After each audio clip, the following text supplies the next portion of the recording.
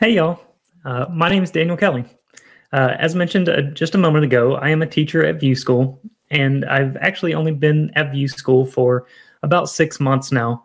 But since I've had the opportunity to join the team, I've really had a great time getting to contribute to the Vue community. And I've really had the opportunity to work with and collaborate with some really knowledgeable folks who really know their stuff.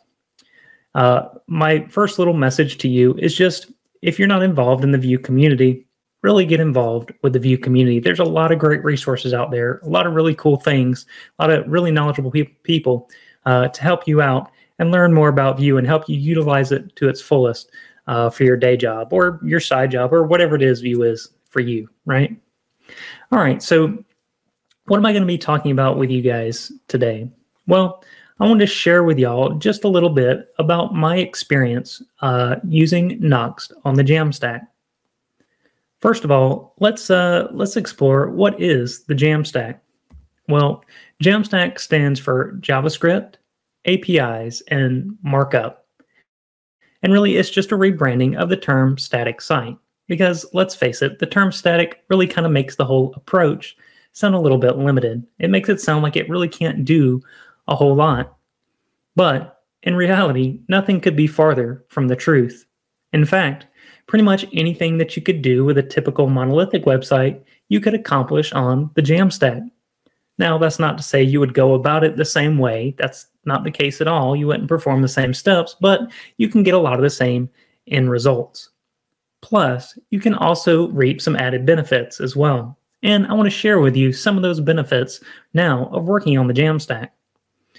So, the first benefit I've found of working on the Jamstack is that it's really, at its core, about optimal performance, okay? And the reason for that is because, at its core, it's nothing but delivering static files from CDNs, that is a distributed network with servers closest to the end users. And the fact that they're static means that there's no server-side computing that has to take place at the time of the request. So, not only is Jamstack fast, because yes, I can make other approaches fast, right? I'm actually primarily, in the past, I've been primarily a PHP developer, and yeah, there are things we could do to make things faster, right? But the cool thing about the Jamstack is those things to make things faster were really just kind of all there out of the box for you. There was nothing you had to really think about. It's just the nature of the approach. So that's the first reason or benefit. The second benefit of working on the Jamstack is that it provides better security. One of the main reasons for this, though, is that you don't really have to set up a self-managed backend. Instead, you rely on microservices, third-party microservices that do things the backend would typically do for you. And so this really allows you to kind of push off the concern of security on someone else. Yes, there are still some concerns you have to deal with, but for the most part, someone else gets to handle those things. Plus, all these microservices that you use, not only are you using them, but tens or hundreds or maybe even thousands of other people are using them. So they're doing things to really make things right and as secure as possible.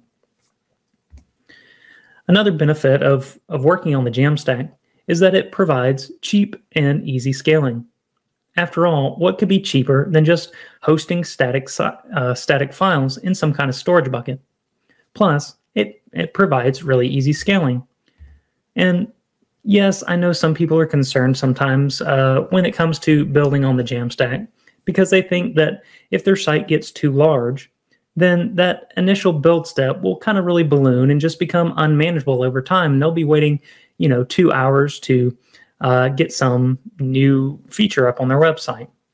But if it's done right, it really can be fast and simple. In fact, as a case study, many of you are probably familiar with Smashing Magazine. They do articles and they write content for web developers and web designers like you and me. And so you've probably seen some of their stuff.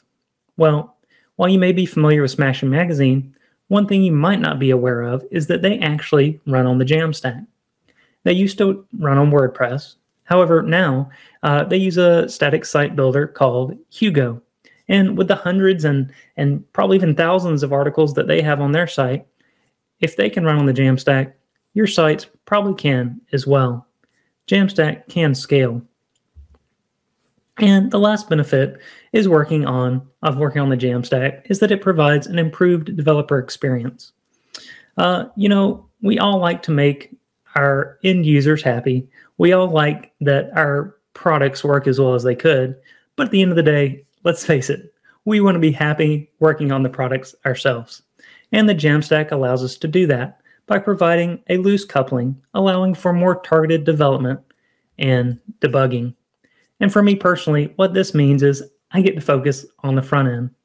As I mentioned a moment ago, I've got plenty of experience on PHP, but I'd love to work in Vue more any day of the week. And that's what the Jamstack allows me to do. All right, Daniel, you may be thinking at this point, you're going on about the Jamstack, but this is Nuxt Nation. What does any of this have to do with Nuxt? Well, starting in Nuxt 2.14, Nuxt actually does some really cool things under the hood to make working with Nuxt on the Jamstack as a static site generator a really great user experience. So I just want to explore a few of those things that Nuxt does for us together with you today. And in order to kind of showcase some of those things, I've built this pretty cool little Batman app here. What you have on the home page is a listing of Batman movies. And then if you were to click onto one of the links there, what you would find is more information about that movie. So we've kind of got the beginnings of IMDb going, right? Well, the important thing to know about this app is that all the content comes from an API. In our case, the OMDB API. And the reason I chose to do this was because this is the way you'll typically have your websites or your web applications working on the Jamstack. All your content is going to live behind some API. It's going to be managed by your content managers in some nice, pretty interface, something like Contentful or Storyblock that you heard about earlier. And then you're going to consume that content on the website via a REST API or maybe a GraphQL API, whatever flavor there you choose. So we have a kind of likeness to a real world application there. All right, now I know I am just showing you slides here, but there is real code behind this. And so I'm going to share out a link to the repo on my Twitter account after this talk. So if you want to dive into the code further, feel free to check that out as well. All right, so that's what we're building. Now let's take a look at the code. The first thing you want to be aware of when using Nuxt as a static site generator is this target option in the Nuxt config. It needs to be set to static. And the reason for that is it just kind of lets Nuxt know that you intend to deploy your site to the Jamstack. And it really turns on all these goodies that we're going to be talking about here in just a moment. The next thing you need to be aware of when using Nuxt for the Jamstack is the generate command. This generate command is that build step that we talked about just a little bit earlier. This is what grabs all the content, pulls it all together, and generates those static files for us. All right? So once the generate command has completed, what we get is a dist directory. And there are several things in this dist directory, but I want to focus right now on the index.html. As you probably have guessed, this is the home page for our Batman application. This is the page where we had all the movies listed, all right? And it corresponds directly to a single index.vue file. If we were to open up that index.vue file, this is where we see some of the really cool things going on. First of all, you see that the content now is injected. It's preloaded. It's statically generated right there into the HTML file. It doesn't rely on the API anymore. Now instead it lives right there in the HTML. Well, this might not be that revolutionary if you're coming from the server-side generation of things. This is just what happens at the time of the request. But since we're working on the Jamstack, this now happens at the time of the build. And so that just makes things that much faster for your end users. And it continues to have that great SEO we're all used to having with Nuxt. Continuing on and looking a little bit more in the dist directory, we find that there's also a movies directory. And under this movies directory is a directory for every single one of the individual movie pages that we have on our application. And if you were to open up those folders, you'd see that there's an index.html for each of those pages as well. Now, you might be thinking, yeah, this is basically the same thing we just saw a minute ago. And for the most part, you're right.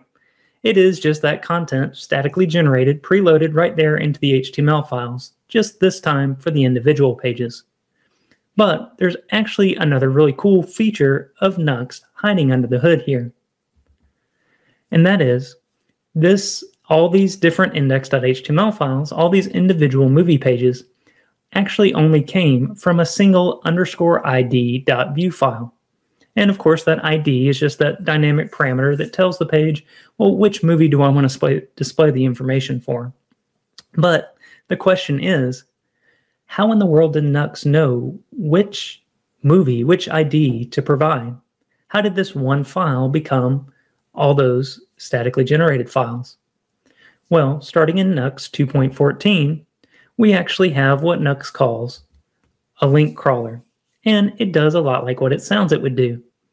It crawls through your application and it finds all your internal links and says, well, if there's a link to this route, then the user probably wants, or the developer probably wants, a page generated for that route. And so it just automatically does it for you.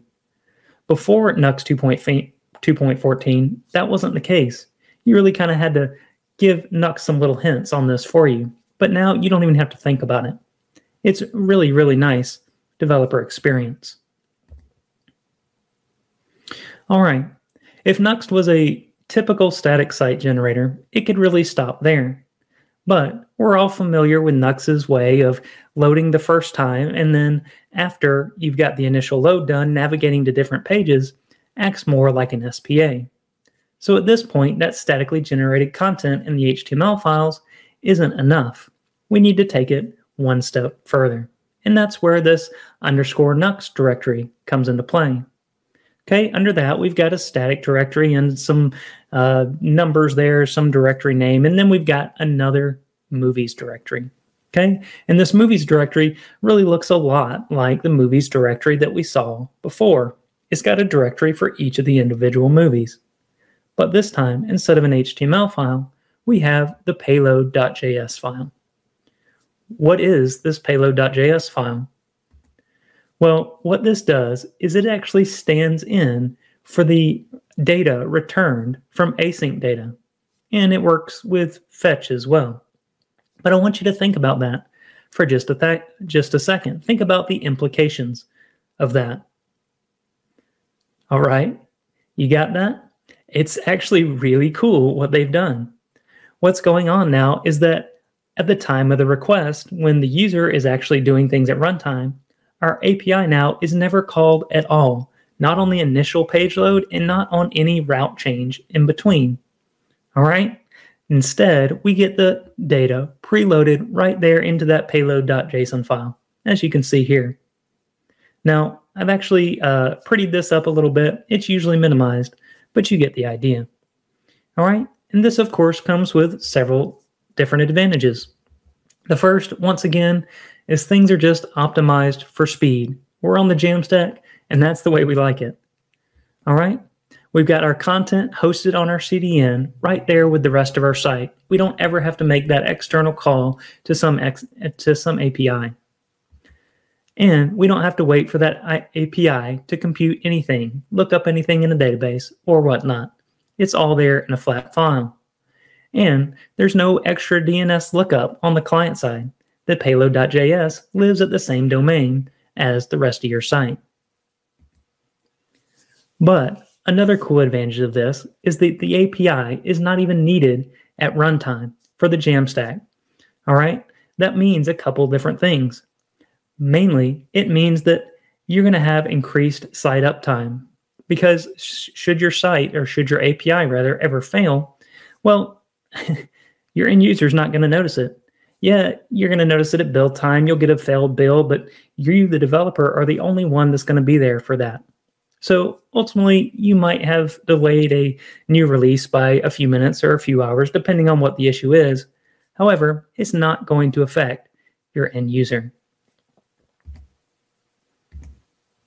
And this is just a little screenshot of the network tab, and just to kind of show you how this works. The top screenshot is just the request to the API. This is when I'm running my application in dev mode using npm run dev. And there you see, yeah, the API call is main. But once I've run npm run generate and run npm run start in order to serve my Jamstack site, now it's coming from Preload.js. Very cool. All right, so far we've seen how our content is preloaded right there into the index.html files. We've seen how our content is preloaded even when we have a dynamic parameter in the route. Because of Nuxt link crawler, this just works out of the box. And we've also seen how Nuxt provides these payload.js files to make sure that caching, that preloading, that static site generation works even between route changes. All right, but there's one last thing, one last really cool feature about Nuxt that I wanted to share with you guys today. All right, and that is that Nuxt is able even to preload these payload.js files if the user is likely to visit a certain route or a certain page. And the way it does that is it takes a look at the links that are within the viewport, and it says, okay, because these are within the viewport, it's likely or possible that the user might visit one of these pages. And therefore, I'm going to go ahead and preload that payload.js file for those pages. And it does this under the hood by adding in a link tag with the rel attribute of preload. But it's really smart about this, because now when the user clicks on one of those links, if and when they do, that page transition is instant. It's like you're working with a native application and not a web application, and it just makes things feel that much faster. All right, I don't have a whole lot of time now to go over any other things about Nuxt on the Jamstack, but I did want to point you in the direction of this blog post posted on the official Nuxt blog. It's got a lot of information about some of the things that I've shared with you today, but it's also got even more information about using Nuxt on the Jamstack. And I really encourage you to check it out if you're interested in using Nuxt on the Jamstack for your projects. All right, that's me. Once again, my name is Daniel Kelly, and I'm a teacher at Vue School. Right now, we've got a back-to-school sale going on, and just wanted to remind you guys of that. It's a really great time to start learning with Vue School if you aren't already. And also, just for all of you startups or companies of any size out there, I want you guys to be aware of the services we offer to you. Anyways, thank you all very much, and I appreciate your time.